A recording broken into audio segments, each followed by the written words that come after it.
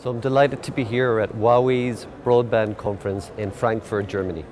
We've had wonderful presentations from the carriers, the telcos, the network equipment manufacturers, and all the partners that Huawei works with around the world.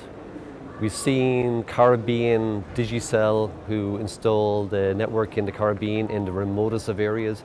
We've seen cities, we've seen dense deployments. We've seen the need for better wireless and wired solutions in the future.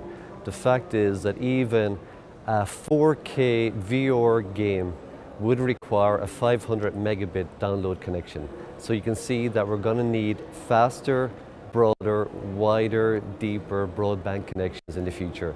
And Huawei is bringing them together, all the manufacturers, all the key players, and putting them in a conference room, letting us hear all about the great things which are going to happen.